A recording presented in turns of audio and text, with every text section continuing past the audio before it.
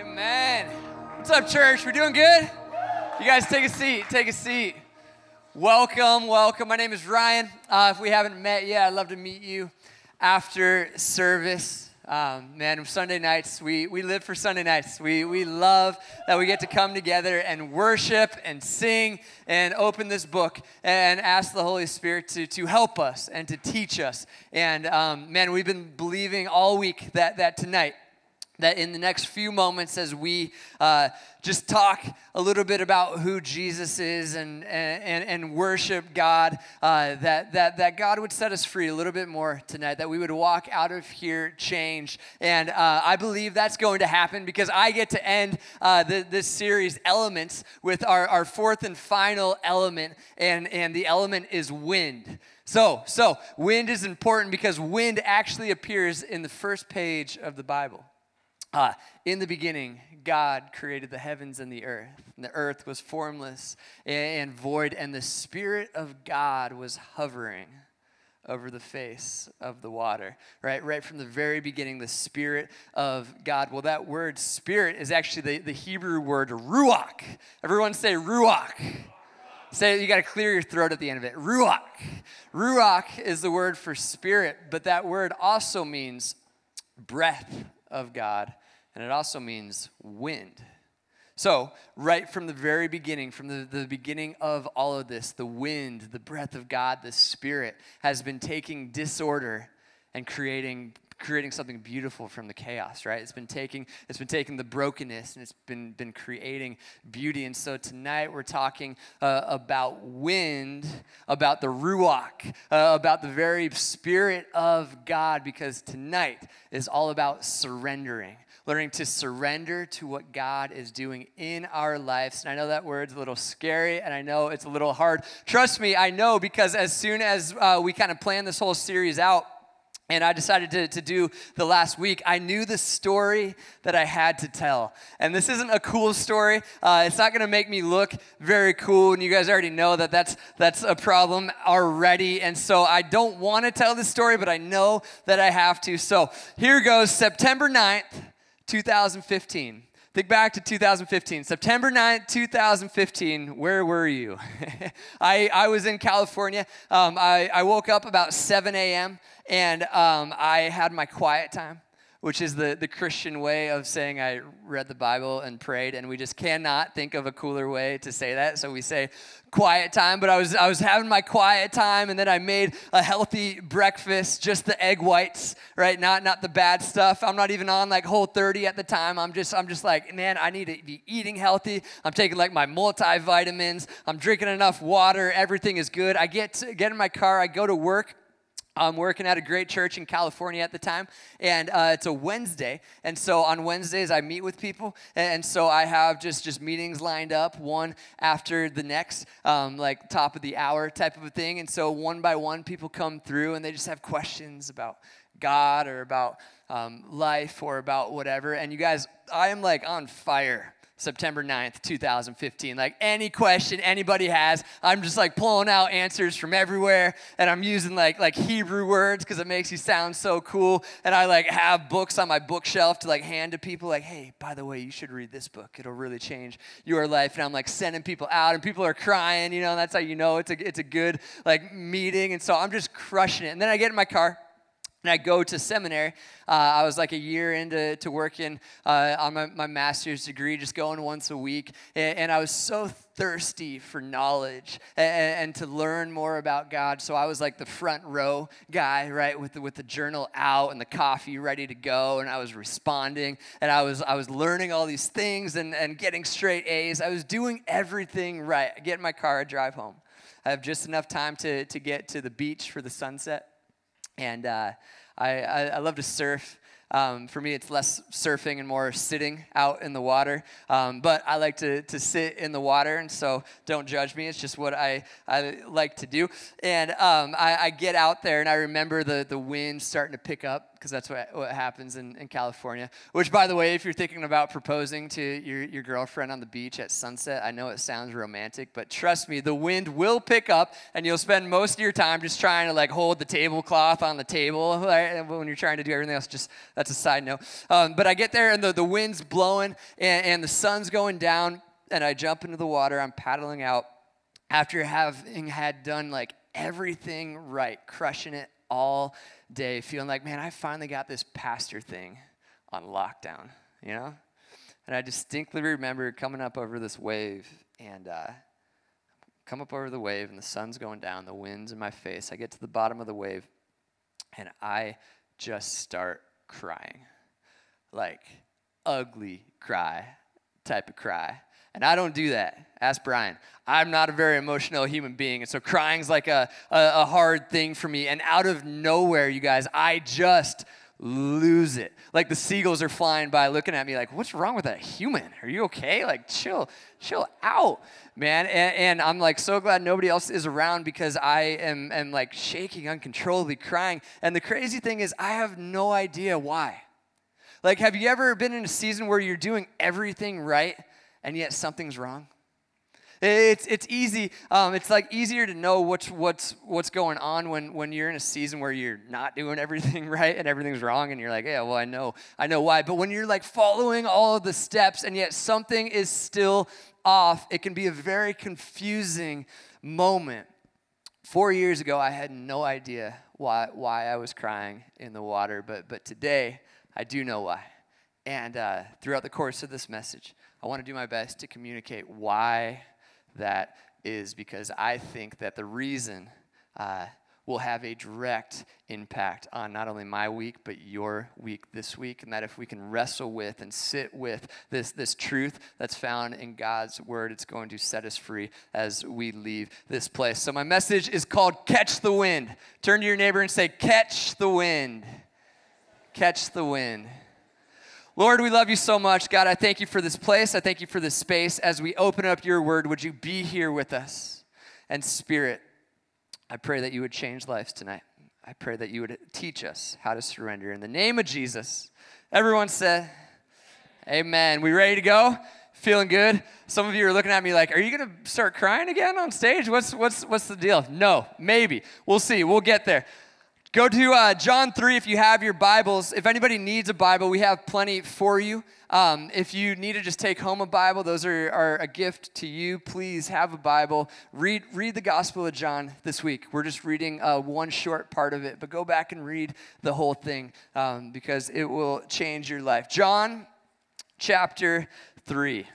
So the next few minutes of this talk, I know we love to preach, and we love to yell, and we love to go for it. I want to teach a little bit for a few minutes because there's a truth in John 3 that's been on my heart for the last few weeks, and I think if we teach a little bit, it'll give us something to yell about later, right? And it'll give us something to get excited about when we worship a little later. So I know this is going to feel a little teachy, and you're like, bro, it's summertime. What are we doing? Stick with me for a few minutes, and then we'll get practical. John chapter 3 is where we meet this man named Nicodemus. Nicodemus, it says this, John chapter 3, verse 1. Now there was a Pharisee, a man named Nicodemus, who was a member of the Jewish ruling council. So our boy Nicodemus is a Pharisee. What that means is he was a part of this religious order that saw themselves as the separated ones. In fact, that's what the name Pharisee means, separated ones. And what they would do is they would all get together and they would go, hey, we're going to be the ones that follow God's law like to a T. There's 613 laws in the Old Testament.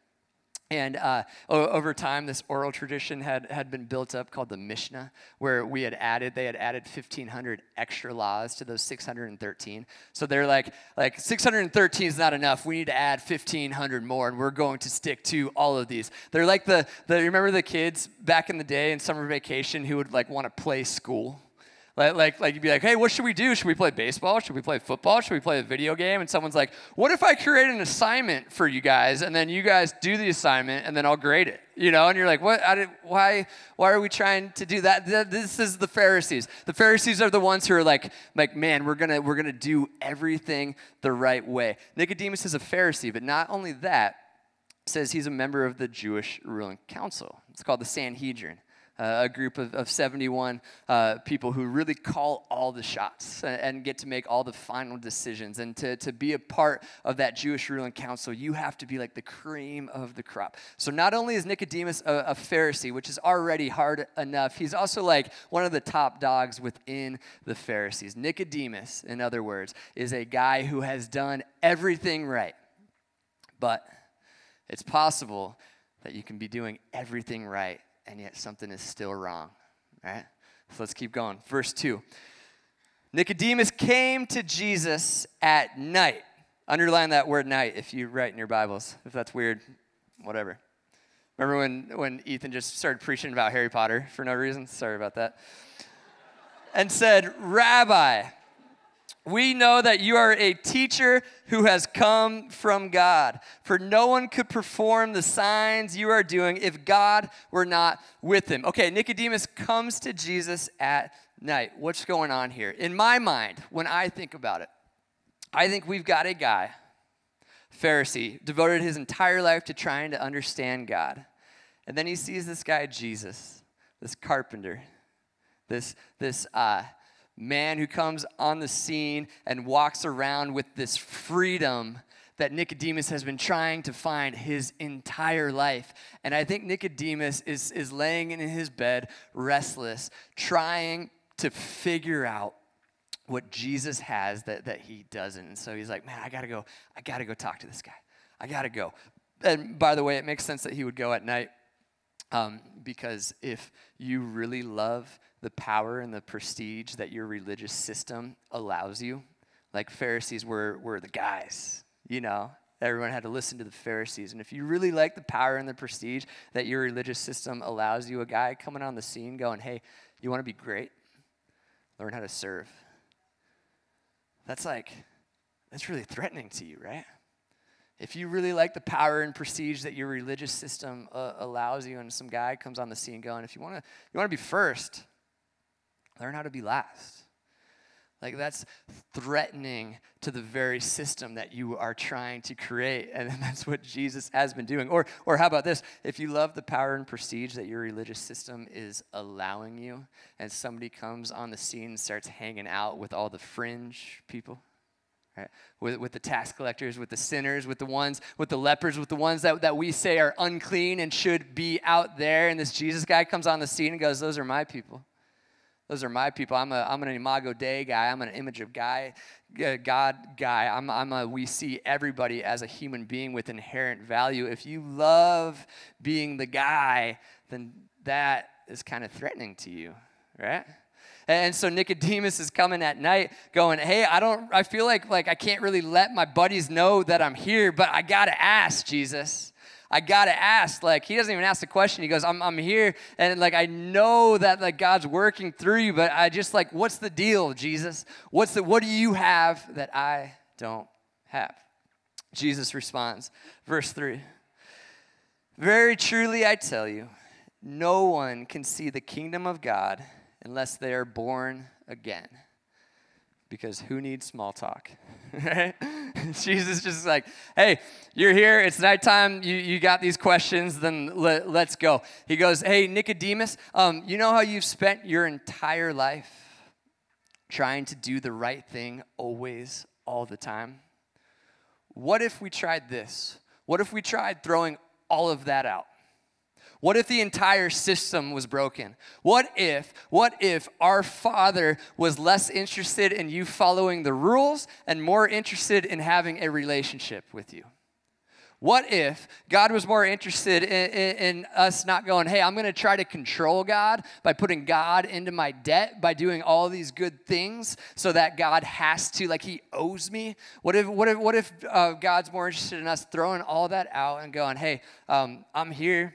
I'm a broken human being, but I'm ready to learn. I'm ready to grow. I'm ready to love. I'm ready to help people. What if, Nicodemus, everything you've worked for your entire life, what if we just threw it out? What if we just threw it out and you had an opportunity to be born again and to try again? It's a beautiful invitation to put down religion and pick up a relationship with God. Because, by the way, Jesus, as he's walking around and starting this movement, he's walking up to his disciples like Peter and Andrew and James and those guys. And what's he saying? Hey, the kingdom of heaven is at hand, so here's the list of rules that I want you to follow. Right? No. Hey, we're doing something new. Follow me. Not follow all these rules. Follow me. Like let's go live life together, right? And yeah, we're going to go do some cool things. We're going to heal people. We're going to set the captives free, and we're going to preach the gospel, but we're also going to, eat meals, you know?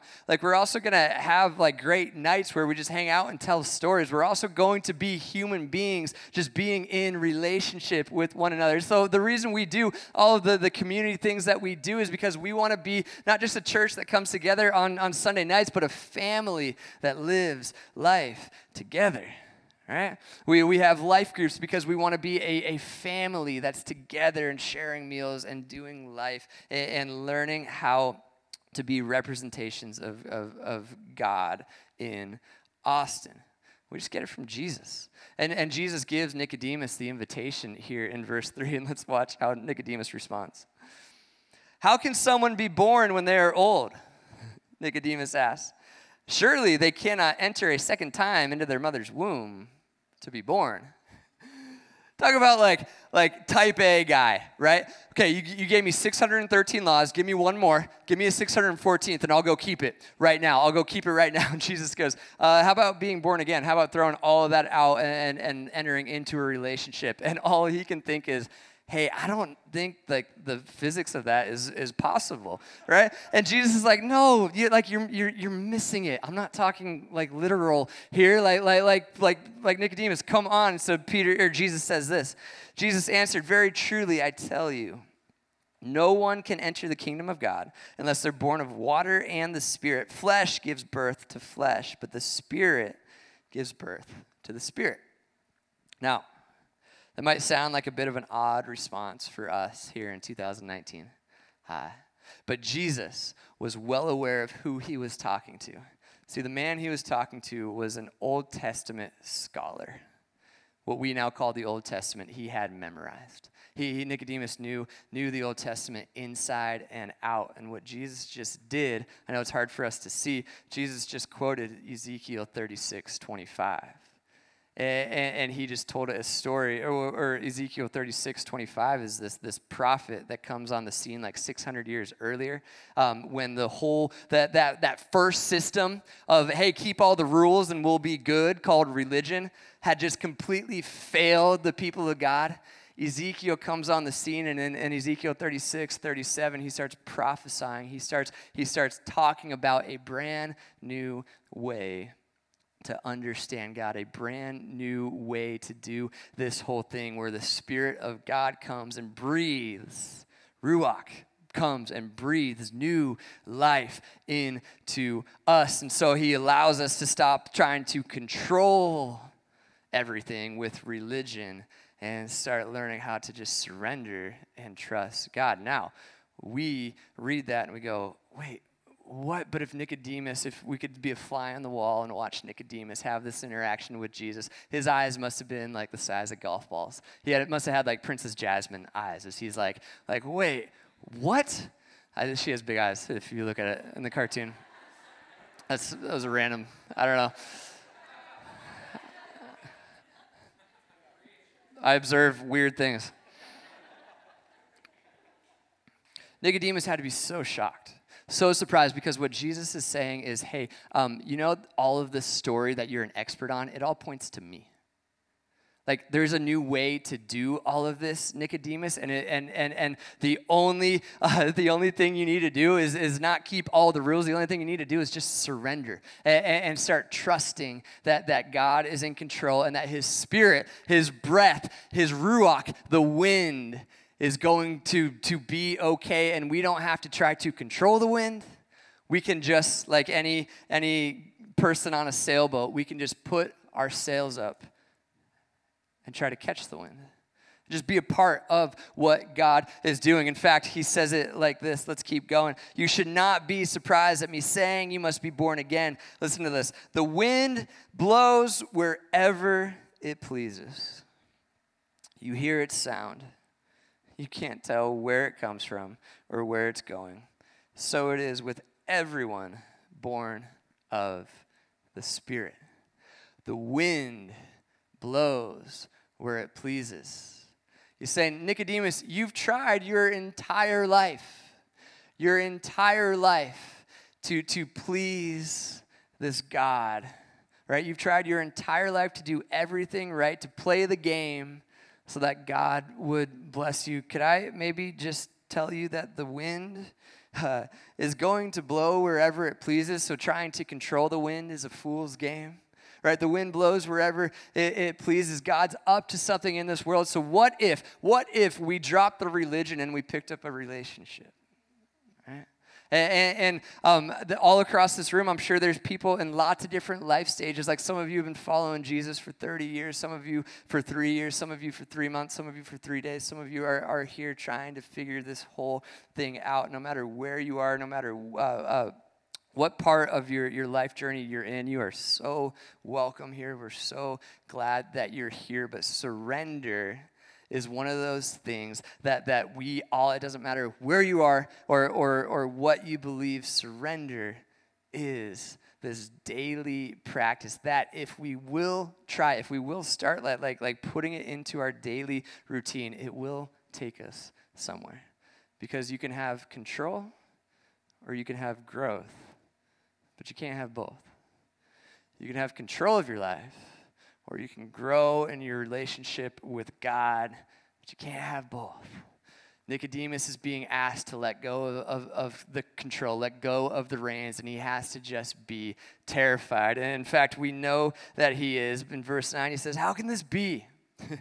I used to read that and just be like, well, Nicodemus, like, you're trying to figure it out intellectually. No, he was a smart guy. He knew what Jesus was saying. It's just that this was so new, and it was so fresh, and it was so radical, and it was so subversive that Nicodemus can't keep it all in. He's like, man, I can't understand all this. How can this be? I love Jesus' response, by the way. Wait, you're Israel's teacher? Like, you're supposed to be the guy that gets all this, and you don't understand these things? Because maybe at some level, following Jesus is more than an intellectual assent. And hey, I'm a 5 on the Enneagram, like Nicodemus, I think, was a 5 as well. We're the ones that like to investigate everything and think that we can just think our way out of things. Nicodemus is learning in this moment that he can't think his way out of this one. That the life, the freedom that he's actually searching for is not found in cracking the code, but in surrender.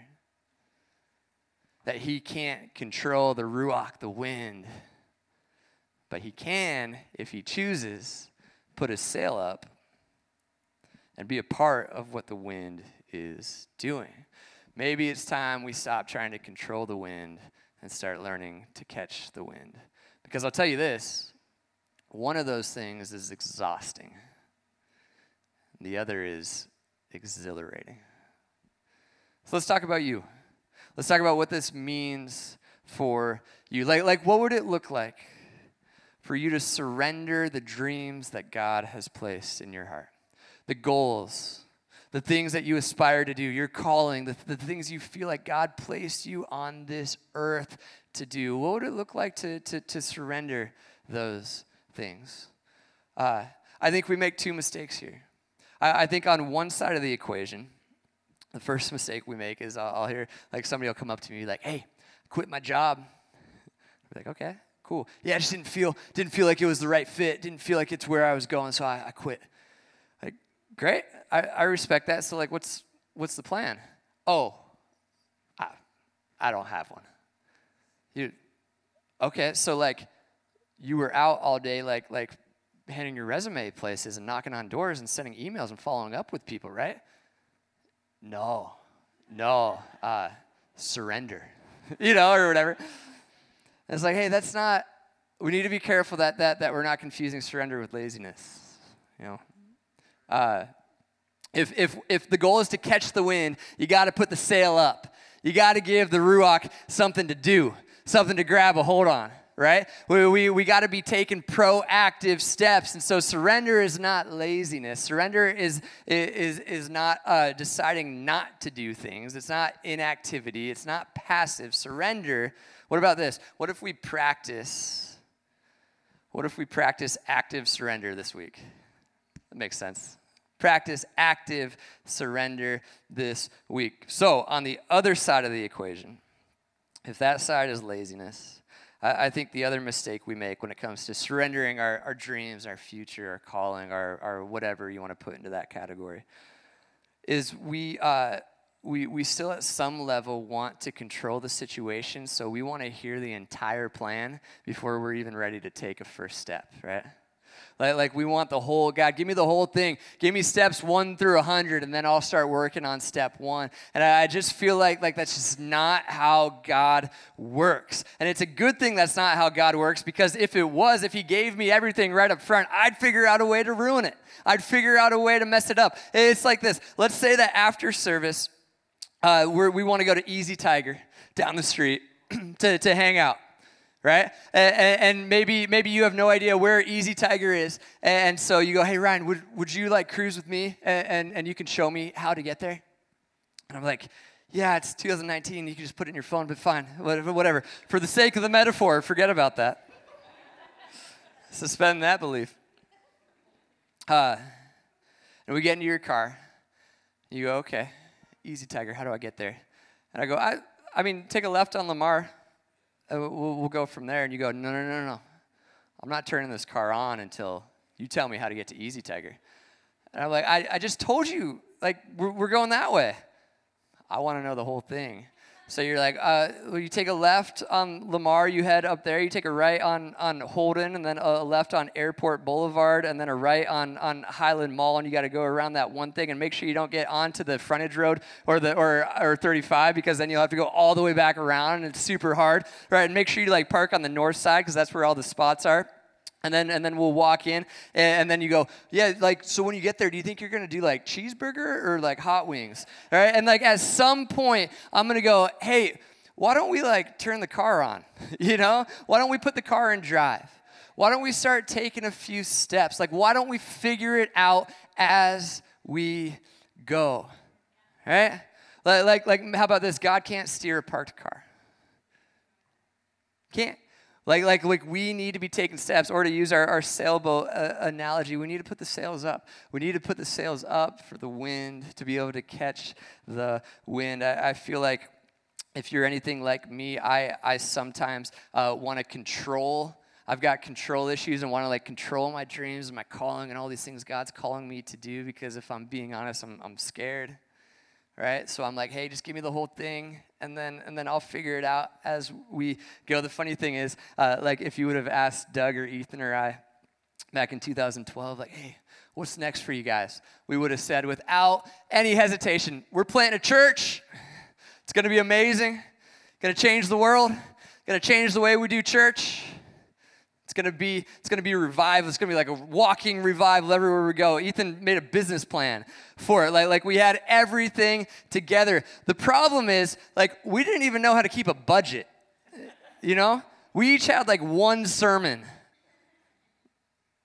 We were traveling, so every day we'd be with different people, so we would just repeat the same sermons. So we used to make bets about like Ethan would be going up, and I'd be like, Doug, I bet I know exactly where Ethan's going, and we'd like make wagers, but we were sharing money because we were traveling. So the only thing we had was push-ups. So we would bet push-ups. Like 60 push-ups says he'll do Stephen praying for Saul before he's persecuted, and then I would always win. A lot of side tangents. I'm sorry. Focus. We had no idea how to plant a church, man. We had the passion, we had the zeal, we had the dream, We had the desire to do it, but God was like, okay, great. I love where we're heading, but we need to start taking some baby steps right now, right? Like you go to that church over there, you go to that church over there, you go to that church over there, and we started getting jobs like within church and started being pastors in like having a piece of the pie before we had the whole thing, right? And we started learning how to sit with people and how to cry with people and how to do funerals and how to do wedding, like all the nuts and bolts that you don't think about. We had to go through a long stage of learning how to do all those things. And can I encourage someone tonight? That's not a bad stage. It's a part of it, right? Like enjoy the process. Put your sails up, catch the wind, and enjoy as you go. So surrendering our dreams looks a lot like being proactive. What about like surrendering our image? Surrendering what people think about us? Is that a tough one for anybody but me, right? This is like, man, this is where the rubber hits the road in a lot of ways. I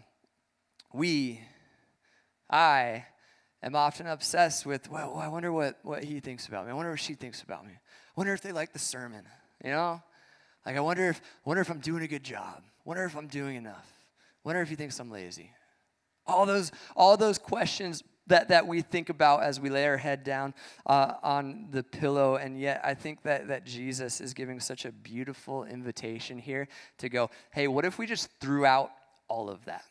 What if born again was a radical invitation to go, I'm a son or I am a daughter, and the creator of the universe is crazy about me, and so you know what? If somebody doesn't like me or somebody thinks whatever about me, that's fine. That's fine. I know who I am. I know who my father is. I know what my identity is, and so from that, I'm going to take steps into this world. That's what I think starts happening in Nicodemus' life after John 3. Let me show you. Flip over to John chapter 7. We always think Nicodemus just appears for one story and then disappears, but it's not true. He actually appears 3 times in John's gospel. The second time is in John chapter 7, and Jesus is doing his Jesus thing and making a lot of people angry, and he's like subverting an entire system. And so Nicodemus and his buddies, all the Pharisees, they're like meeting and trying to figure out a way to stop it. And you know how, like when you get around your people, everybody starts throwing out their opinions. It gets really hard to like have your own voice because you just want to like, well, it's easier if I just kind of fit in with what everybody's saying. Well, I feel like Nicodemus is tempted to do that here, but in John chapter 7, he speaks up. John 7, verse 50, Nicodemus, who had gone to Jesus earlier, and which we just read, and who was one of their own, asked, wait, does our law condemn a man without first hearing him to find out what he has been doing? Nicodemus is going, hey, let's pump the brakes for a second. Maybe this Jesus guy is actually onto something. Maybe this Jesus guy is playing a whole different game, and maybe there's something to that game. Do you see it in Nicodemus? He's starting to ask questions. He's starting to deconstruct some things. He's starting to realize that, hey, maybe God is even more beautiful than we ever knew. Maybe God is even more loving than we ever knew. Maybe God's grace is even better than we ever could think. And if you keep reading, his buddies are like, oh, that's not safe. You can't ask those questions. Right? There's no room for that here. We're trying to control these people, not set them free. It's interesting what starts to happen when we start to get a glimpse into God's love for us, isn't it? Like we move from being somebody that is always thinking, man, I feel like God's going to condemn me, and so I'm kind of nervous and I'm kind of scared and I got to follow all these rules too. No, I think God loves me. And I think from there, I'm freed up to now go share that love with other people. There's a guy named Henry Nouwen who's one of the best minds, I think, of like the 20th century, and he was looking at a painting of the return of the prodigal son. And he was just staring at it, meditating on it. And he looks at his buddy and he goes, hey, I think the father welcomed the prodigal son home because he wanted to teach the son how to love other people. Like, I think that what the father's trying to do is he's trying to go, hey, son, you're about to face a cruel world where people are going to be mean and people are going to be hurtful and people aren't always going to say nice things to you. I want you to see how much I love you so that you can turn around and show that same love to the entire world. So if we go back to John chapter 3, verse 16 and 17, sorry, I'm messing you guys up. John 3, 16 and 17, Jesus goes, for God so loved the world. So he's telling Nicodemus, hey, God loved you so much that he gave his son. Whoever believes won't perish but have eternal life. For he didn't send his son into the world to condemn the world. Tell me somebody that needs to hear that more than Nicodemus. Hey, God's not trying to condemn you. I'm not here to condemn you. I'm here to save you. I'm not here to condemn you. We've got something so much bigger going on. The good news is even better than you ever knew, man. And I know that this whole faith journey thing comes with a lot. And I know there are people in this room right now who are trying to catch the wind. And if you're honest, you would say, man, John 7, Nicodemus resonates with me a lot. Like, I have a lot of questions. I have a lot of things I'm trying to figure out. Can I just say this? The gospel is big enough for your questions. I promise. This place is big enough for you. You are welcome to bring your questions to the table. For whatever reason, we built up this faith of like, hey, I know you have all these things that you don't like, but just don't talk about it. You know? Can we move past that? All right? Okay, I went to seminary years ago thinking I was going to walk across the stage and graduate to certainty. I wanted to be a master in theology. Even the title, I don't like. Mastered God. Like once I get that degree, can I tell you I ended up walking across the stage, and the thing in the back of my mind was, hey, I didn't just graduate to certainty. I graduated from certainty. I'm just well aware that there is so much that I don't know and that I don't understand, but I'm excited to put my sail up and keep catching the wind and keep learning about this love, about this loving Father who came for me, who sent his son for me. Like maybe, let me say it this way. If we could figure out God in a couple of decades, he wouldn't be worth our worship. God is so much bigger and more infinite and more loving than that, and he's calling us forward. And I want to be a church that sees people in the Nicodemus and John 7 stage and goes, come on, let's go, keep pressing in. Hey, can we stop being afraid of truth? Because here's what's going to happen. I'm so certain of it, is that all the other things, the questions that you have, like the deconstruction process that you go through, it's going to start to like bring some walls down and bring some things down. And then one day you're going to wake up, man, and you're going to realize that Jesus was waiting right behind those walls the whole time going, hey, I'm here and I'm still good. I'm actually way more compelling than you ever even knew. So if you are in here and you got a whole lot of questions, man, ask them. Ask them, come find me. Let's create space for it. We're not trying to control the wind anymore. We're trying to catch the wind. Have you ever been in a tough situation and get all stressed out and you just need to take a breath? Right? It's the breath of God. It's God going, hey, I've been here from the beginning, hovering over the face of the water. I'm here with you now. I got this.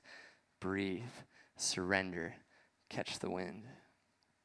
Finish up here. John keeps going. Jesus goes to the cross in John chapter 19.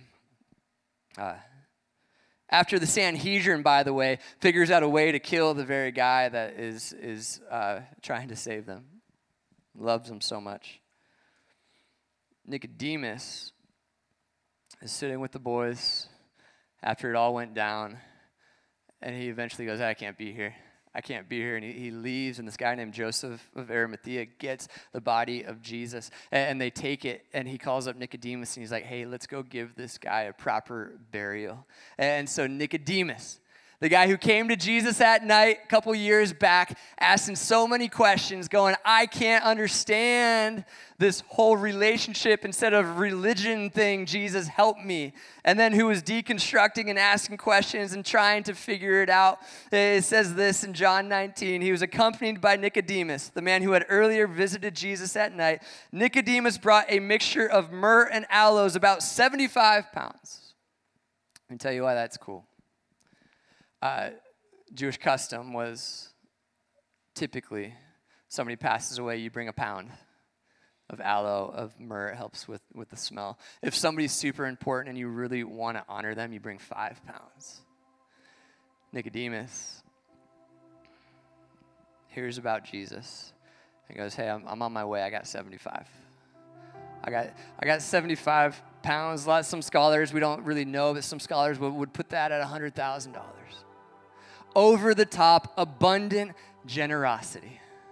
The type of generosity that you can't teach, that you can't control. The type of generosity that is nothing more than an overflow of a surrendered heart. Nicodemus gets to a point where he goes, that man taught me how to surrender. That man taught me how to live. That man came to save me. And so whatever I got to do right now. And come on, he wasn't sitting there going, let's see. I had a pretty good year this year. Made some sales. So I think if I can do 75 and I'm going to, he was just like, whatever we need. Let's just go honor this man. Let's go over the top. Let's make sure we send him off right. And here's what's interesting. Nicodemus' surrender is followed 2 days later by resurrection. And I wonder if there's some resurrection that's waiting to happen even in this room, but the first step is surrender. I wonder if surrender will be followed by resurrection. Like to the addict in this room who has tried everything, man. Tried everything, gone to all the places, talked to everybody, done everything you can, and you're about ready to give up. Can I ask you, what if resurrection is going to quickly follow your surrender? And so actually what you need to do tonight is just go, I can't do it. And that rules thing where I try to control the wind, it doesn't work. Spirit moves in, goes, hey, we can heal. We can heal. Hey, if we believe anything, it's that resurrection comes after death. It's that surrender is followed by resurrection. To the couple in here, the marriage that's on the rocks, can I maybe just submit that resurrection might be closely followed if you just surrender, if you go, hey, I've made a lot of mistakes. Hey, I've made a lot of mistakes. Hey, well, how about this? I might have been wrong. Can we try that one this week? Maybe I was wrong. Just see what happens. To the lonely teenager, resurrection follows surrender. To the confused young adult, resurrection follows surrender. And I'm not just saying these things because I read about it, although that's true. I'm also saying these things out of life experience. Because that brings me to 2 months ago. Corey and I made a trip back to California, to the same spot that I broke down and cried at. And we went for a week to go write some songs because we're weird, and that's how we like to spend our vacation time. I don't know. Pray for us. We're there, and the first full day of writing, we spend the morning, early afternoon, fighting for a song. We have this idea, we're writing. If you've ever been a part of a creative process, you know sometimes it's just a grind, man, and it's a good thing. We're fighting for it, and we finally feel like we get it. About 3 o'clock. So we decide, hey, let's be done for the day. Let's head down to the beach and just rest. And so we go, and we don't bring a journal. We don't bring cell phones. We bring nothing. We go down to the beach, and we're just trying to unplug. We're just trying to surrender. We're just trying to get some rest. And I'm laying there, kind of going in and out of sleep, just enjoying the wind and the breeze and the sun and the beach. Corey comes running up. He's like, Ryan. It's like, what? I got a song. So I got a song idea. And I was like, yeah, okay, what do you got? And he sings this line. And what's interesting is we've been talking for a long time about like, what if we could just create a song that was so simple and had like less than 50 words, so it could just create space for people to heal. And he comes running up. He's like, what if we just sang, I can rest here, I can heal here, I can be at peace here. Right here in your presence, right here in your presence. So we just kept singing that over and over and over again. And so he starts singing this melody, and we start putting these pieces together, and we're getting all excited. But remember, we don't have anything with us. And so inspiration kind of works like it comes and then it goes like the wind, right? And so I get up and I take off on a sprint. And I'm going back to get the journal and a recorder while Corey is in the sand, literally trying to write these things out in the sand.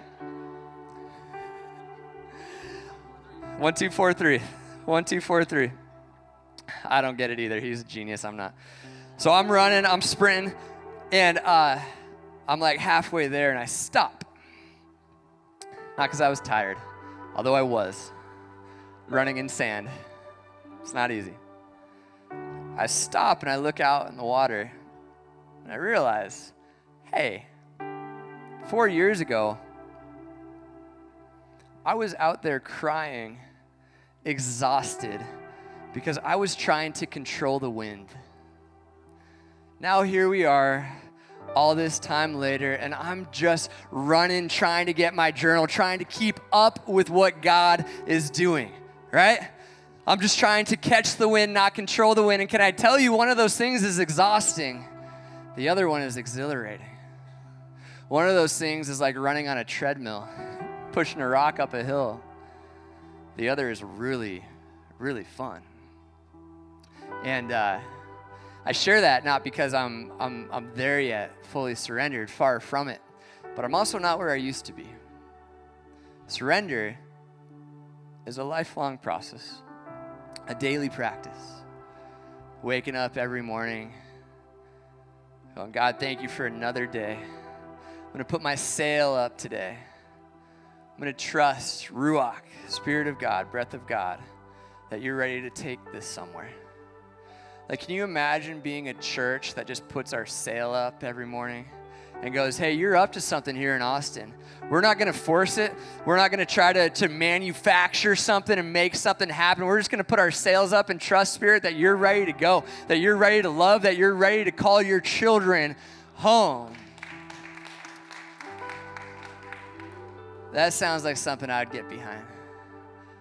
That sounds like a worthy cause. So we thought it would be fun to play that song because it represents everything I'm trying to blabbing on up here, trying to say. It's a song about surrender and the healing that comes when we just go, hey, God's here, and so I'm fine. God's here, and so I can rest. God's here so I can breathe. Man, like this might be the first deep breath people in this room have taken all week, and I get it. I've been there. Man, let it be. Enjoy it. Spirit of God is here, inviting you to surrender. Maybe for the first time, maybe for the 1,000th time.